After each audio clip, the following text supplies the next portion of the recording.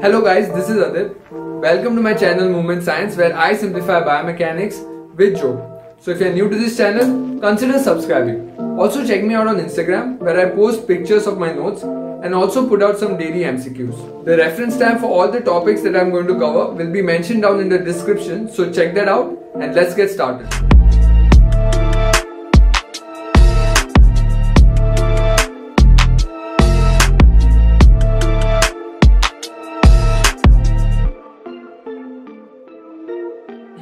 In this video, we are going to talk about the gravity and the center of gravity and center of mass. Then we will talk about the line of gravity, and also we will see how all of these, that is center of mass, gravity and line of gravity, are interconnected. And then in the next video, we will be talking about the base of support and also stability and balance, and what is the difference between stability and balance. So all these concepts are very important for your gait and posture. So I thought I'll cover that topic first before starting with gait and posture. So sit back, relax, and let's get started. Starting with gravity, it is a downward pull of Earth on the body. Now there are different definitions for gravity, but I felt this was the most relevant one for when we are learning biomechanics. And the thing about gravity is it is always constant and it always acts on the body. Now what do I mean by it always acts on the body? Why am I saying this?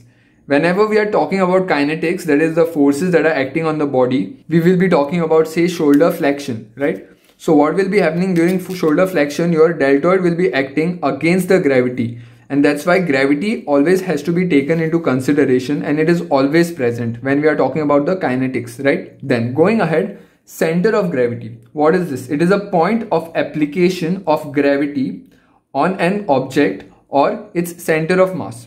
Now if you take Joe and if he's falling down, when he's falling down, where is the gravity acting on him? Is it on his head? Is it on his trunk? Is it on his legs or foot? Where is it? So it is on the center of mass. Okay. So it is a point of application of gravity on an object, correct? That is Joe, or its center of mass. So what is center of mass now?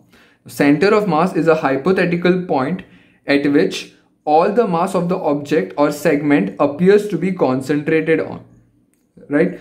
So over here in Joe, if I am able to balance Joe over here somewhere at this point where he is not either falling on this side or the other side, that is his center of mass. Okay, so for a ball over here, it will be right at the center, whereas for a bat, if you see over here, it will be slightly on the heavier side. That is the asymmetrical object, right?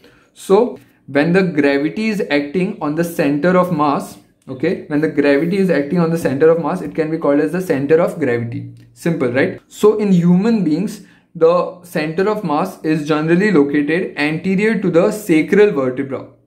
Okay, that is somewhere over here, as you can see in an anatomical position. When you are standing, the center of mass will be present at the anterior region of the sacral vertebra. And this center of mass, it can change with motion and it can also change with body structure. By body structure, what do I mean? When you are a newborn, your center of mass will be somewhere above the umbilicus, and then 2 years it will be near umbilicus, 5 years below the umbilicus. So it keeps changing, and as you become an adult human, it will be stable, because then there won't be much change in your mass, right? Unless you gain weight or lose weight. But yeah, in a normal human being with an anatomical position, his center of mass will be at the anterior region of the sacral vertebra, which is very important. Okay.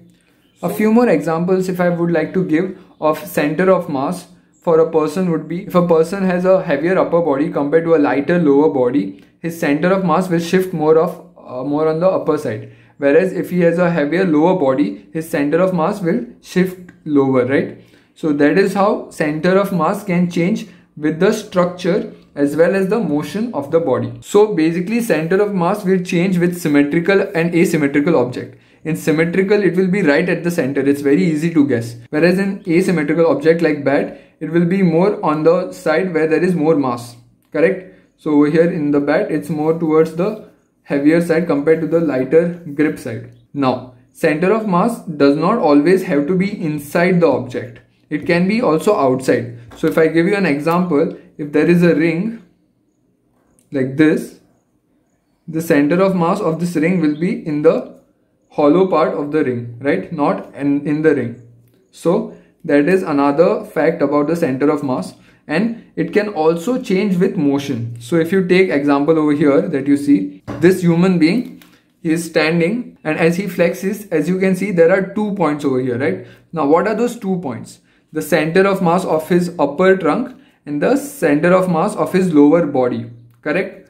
So that is what I mentioned over here, that it is the mass that is concentrated at an object or the segment. So we have basically divided the body into 2 segments, the upper part and the lower part. So the upper part has a center of mass of its own and the lower part has center of mass of its own. And when you connect both of these, you get a point outside the body. So the center of mass or the center of gravity of this human being is outside the body.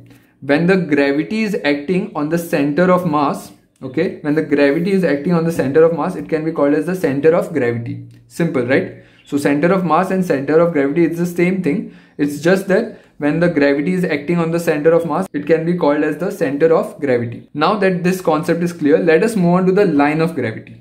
Now, line of gravity in simple word is basically a vector. So it is a gravitational vector. And if you are not familiar with the concept of vector, you can check out my video on this where I've discussed about this. It's in the playlist of core concepts of biomechanics. You can check out that playlist. I'll link it over here on top. So basically your vector has a point of action, then it tells you the direction of the force and also the magnitude of the force. So the line of gravity does the same thing. The point of action is what? Your center of gravity or center of mass, right? Where the gravity is acting. So that is the line of gravity. So that is where the gravity is acting. And then the line which goes straight downward is the line of gravity. It acts vertically downward always. That is, it is directly pointing to the center of the earth because it's the gravity, right? And it is always vertically downward, right? As you can see here, here, here, always downwards. Here and here also. So that is the line of gravity. It is always directed downward. Then its magnitude is basically the gravity. And its point of action is the center of gravity or center of mass. Now, if you take an example over here, you can see the arm, and arm has a center of mass right over here in the middle, and the arm has a center of gravity over here or center of mass, which is more on the heavier side of the arm, right? And it is acting downward. The line of gravity is downward. Now, if I split this arm into components or segments, as I said over here, it can be divided into arm, forearm and hand. So this arm will have a center of mass, forearm will have a center of mass and hand will have a center of mass, or you can say gravity when the line of gravity is acting on all 3 of them, correct? Simple enough, right? Now when you flex the arm, what will happen? The gravity will be again acting downwards on each component, right? And what will happen? If you see, the final center of mass will be outside the body, just like this over here, right? Because when you are connecting, it falls outside the body, and this will be the final line of gravity that will be acting on your arm. So these are some of the basics of line of gravity, center of mass and your gravity in general, right? So I hope you guys have this concept clear, because next we will be talking about the base of support and also stability and balance. If you like my video, please share it with your friends. Don't forget to hit that subscribe button and also like the video, as it really helps me out. Also let me know in the comment section what other videos you would like me to cover. And see you soon in the next video.